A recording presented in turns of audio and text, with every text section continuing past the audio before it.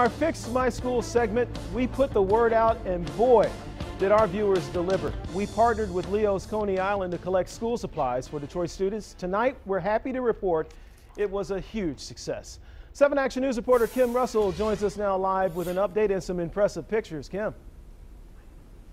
Oh my gosh, I can't even show you all of the supplies we collected. I want you to take a look. We have 175 pallets of school supplies, all donated at numerous Leo's Coney Islands around Metro Detroit in the Fix My School Detroit School Supplies Drive.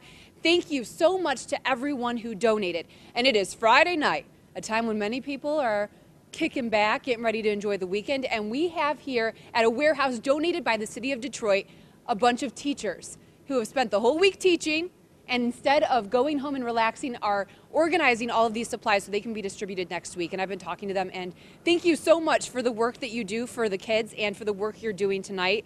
What message do you think all of these donations send to everyone in our community?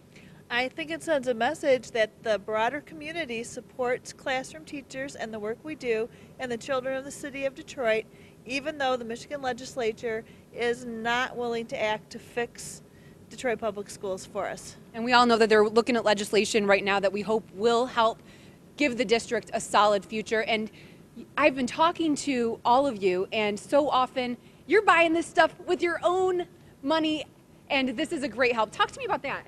The unfortunate thing is, with all the pay cuts that we've taken recently and the health care increases, things that we would typically buy for our students, we just can't, even though it's what we need to have our children be successful.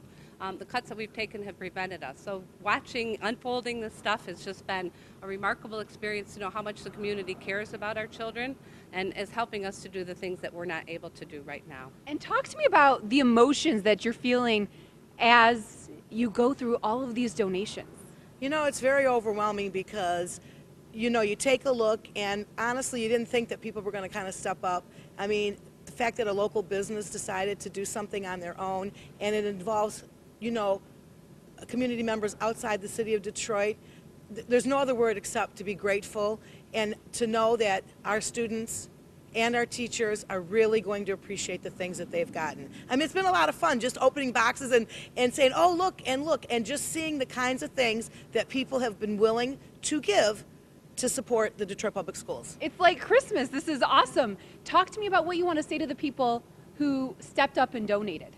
Well, as a classroom teacher, I just want to say thank you, because it just reinforces the hard work that we do each and every day. It makes us feel appreciated, and it inspires us to do even more with our students that we work with every day in the classroom. Well, thank you guys so much for the work you do. And I also want to tell you, I told you, guess how many tons of school supplies we collected, and we have the number. We collected 20 tons of school supplies. That is 40,000 pounds of school supplies that are going to go to kids in Detroit Public Schools. And I also want to give a shout out to the city because they donated this warehouse to house all of these supplies so that they can be safe and then distributed next week. And there are a few people who have been working really hard. Brad Dick, Mark Kamakinen, and Marty Gwen. Thank you so much to the mayor and to everyone in the city who helped make this possible. Thank you guys for working to get these organized, and thank you for donating. Reporting live in Detroit, Kim Russell, 7 Action News. You know, it tugs at your heart when you hear they have to be offered extra credit to get the essentials and the very basics that other districts have. So, Kim, an outpouring there, they certainly need it and deserve it. Thank you for your effort as well.